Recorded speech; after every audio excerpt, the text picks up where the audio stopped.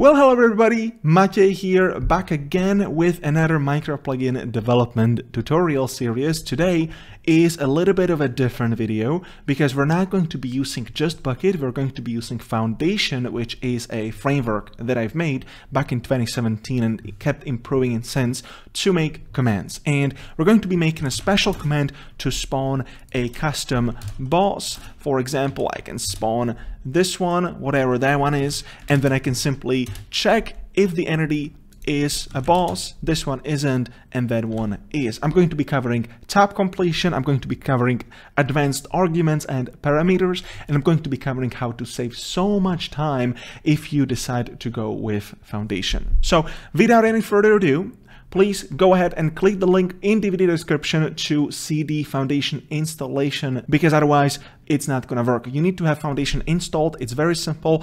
Before we proceed with it, I just want to mention, please make sure to extend simple plugin instead of Java plugin when it comes to installing Foundation, as well as use on plugin start instead of on enable and on plugin stop instead of on disable. That's it. Then I'm gonna say, let's crack into the video. So in my previous videos, when I showed you how to make commands, you see that we have these elaborate conditions, right? If sender is not a player, send him a message, and then you have to return false. And I clicked something that I have no freaking clue what is. And the problem is that it's so repetitive and it's crazy long. Especially here, you see we have a try and a catch block. So just getting an entity type takes you almost 10 lines, which is pretty insane. What if I shown you that this entire thing can be combined into one line? This is exactly what the Foundation command system will do for you. So what I'm going to do, I already made a fo.command package, or maybe I can just rename this to command.foundation to be consistent with the GUI.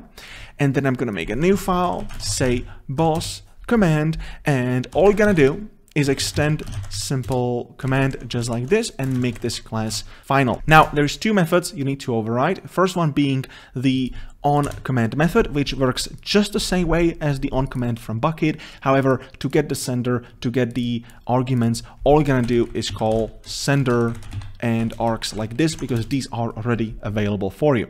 Second thing we need to do is override the command, the actual constructor, change this to public, and then the label right here is going to be boss, and you can even use the slash to type in aliases. So this command is going to work if I type in boss or if I type in /b, like this one. There is also a way to automatically register this command using something called auto register annotation. However, this is not strictly necessary, because all we have to do, we have to go inside the main plugin method, or if you want to enable reloading support, there is an on reload label start method, and here you can go to your settings. Settings is boss command enabled. For example, if you want to have conditional commands registration and let players disable commands in the settings, then you can simply register the new boss command this way. However, I'm not going to be using this. I'm just going to get rid of that, and I'm going to be using the auto register annotation. Please make sure, do not type anything in your plugin.yml, because Foundation does that for you. So once again, Foundation saves you all of that junk right here, because this is now managed inside the actual class. And if you want to, you can just type in this set usage. We're going to be using the spawn or info commands right here. You can set the description, manage custom bosses, for example. You can even set a permission. If you type in null, everybody can use the command. If you type anything custom, then obviously people need to have the custom permission. If you don't type anything, Foundation will automatically create the permission based on the syntax your plugin name dot command dot the main label, which is boss.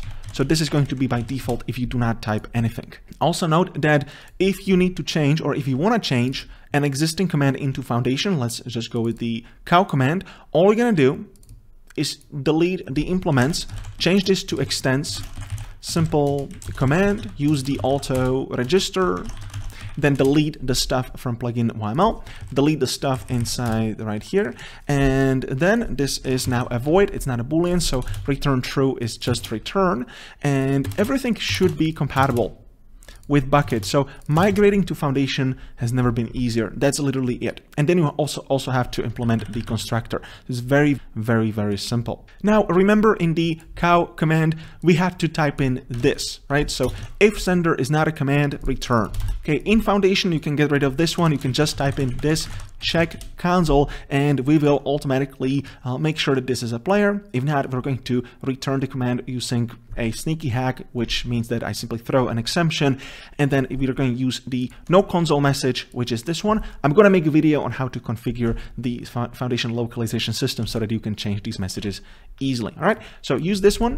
And then there is a lot of check methods. So instead of using the check arguments right here, args length, all you have to do is type in check args. Minimum length is going to be, for example, 1. And here we can just type in usage like this one. However, Foundation is even smarter because you can have that at this level and you can set the minimum arguments to 1 like this one. And now you can get rid of that one. First, let me get the first argument. First things first, like this, to lowercase.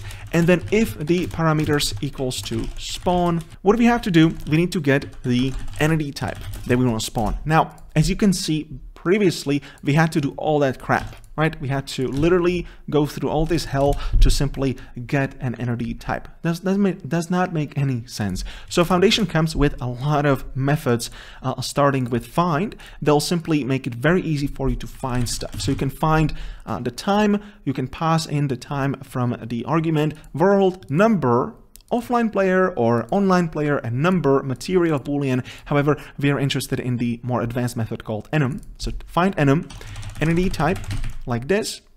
Then the value is going to be the args1 or args0, the first argument. And then we can simply specify invalid entity type like this. And instead of typing in this like that, you can just use the variable. And you can even use the available variable inside the message to print out all available entities, which is pretty cool. Now we can get rid of this, and then what we can do, we can just spawn this, so we can get the player using Foundation's get player method. We can get his world, and then we can simply spawn entity at the player's location. Perfect.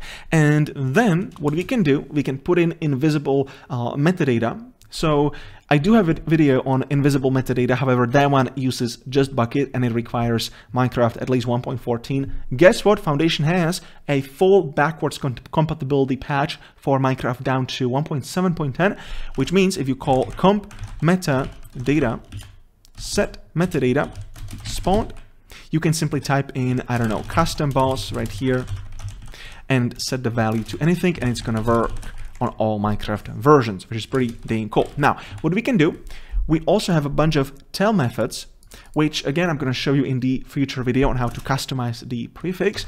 So you can simply tell success, spawn a custom boss of type like this one. However, the problem with the type is that it's going to look like this, wither skeleton, for example. And I do not like that format. I just want to type in wither skeleton. How do you change the entity type this into that? Guess what? As you guessed it, Foundation has item util class for your special needs. It says bountify capitalized. All you're gonna do is type in type there and it will do that automatically. Great. Now, if I type in info, what happens here? I want to get the entity looked at that I'm looking. So get the player, get entity, get the target entity at the 5 blocks. And then if the entity is null, that means I'm not looking at anything. So we need to check not null. Looked at, you must be looking at an entity to get its info, that's right. And then what we can do, we can simply print out isBoss by calling comp metadata has metadata looked at custom boss. And then we can simply tell info, this entity is a custom boss, yes or no, depending on the boolean. However, what happens if I type something else? That's right, I can just return invalid args and Foundation takes care of the rest. There are a bunch of other methods how to deal with these sub commands. I do recommend you have a look at the region command inside Foundation, which is a regional command which is by default disabled or hidden, but I'm going to have a video on how to use that later on, which helps you make your region plugin so much more quickly. And we actually created an enum called param down here, which deals with all of these parameters right here. So check that out in the source code to be inspired. And there's also something called a simple command group, which is something more advanced, and I'm going to be covering this in the next video. But for now, I think this is more than enough. Now, let's move on to the tab completion. So tab completion without foundation is hell. If you just have a look at, for example, butterfly command or economy command, look at this junk. We have to go to stream, filter if it starts with it, and then collect it back, which is just ridiculous. Foundation has way easier way to do tab completion. So all we have to do is we can check if arc's length is 1, and we can simply return complete last words, which is spawn and info. That's it. Everything else is done under the hood. Also, what we can do, we can simply check if there are exactly 2 arguments, and then we can get the parameter just as we did in the above code. And then if it's a spawn, we can simply complete last words,